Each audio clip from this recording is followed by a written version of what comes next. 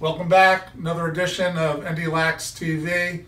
Again, this is a drill. This is an updated version of a drill that we probably did about 5 years ago. Again, we're updating because better technology, more of an aerial view. I think coaches get a lot more out of it just with us updating this edition.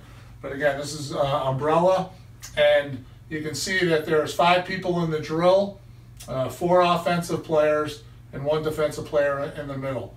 And all the offensive players, as you know, are played by our defenders or our D-middies.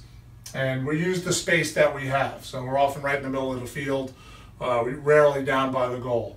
And so what we're trying to teach here is that, as the ball moves, that you're going to make a variety of approaches.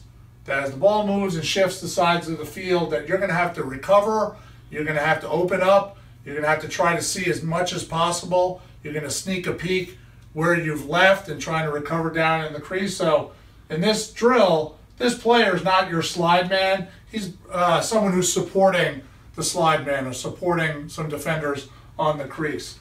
So the drill will start with the ball here with D4.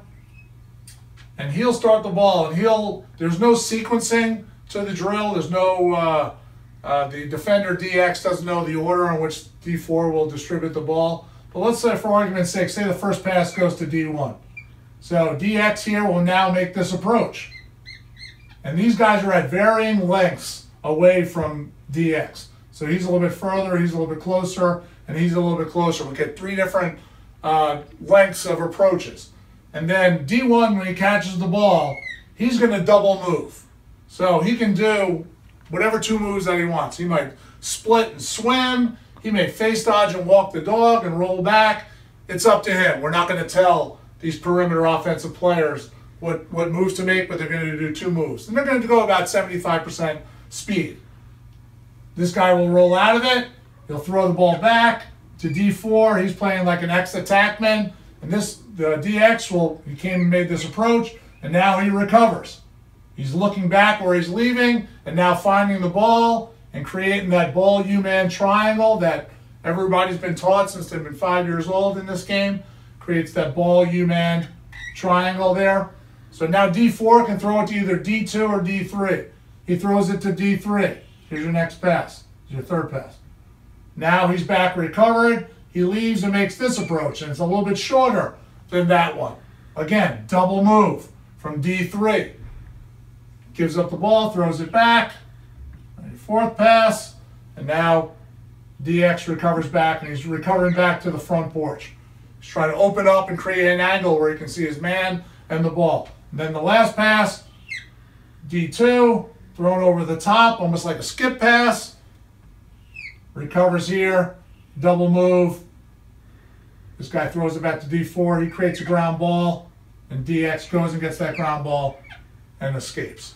So again, high rep, conditioning challenge, real game situations, stance and athleticism, creating a ball U-man triangle, all these things that are really important when you're an off ball. A lot of our drills that we work on are slide guys, stance and position. So this drill is more about your off ball and collapsing, opening up, not turning your back to your man that you're responsible for. So let's look at the coaching point.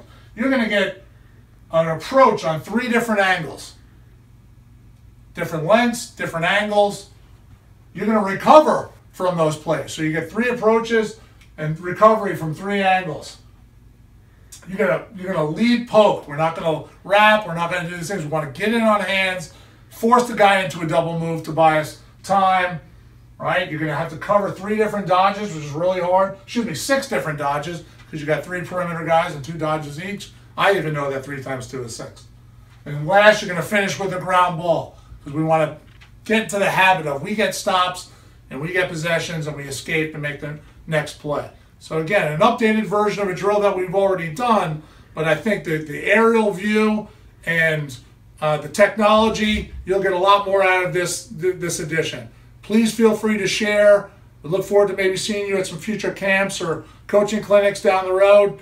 And feel free to send any suggestions or questions to us, and go Irish.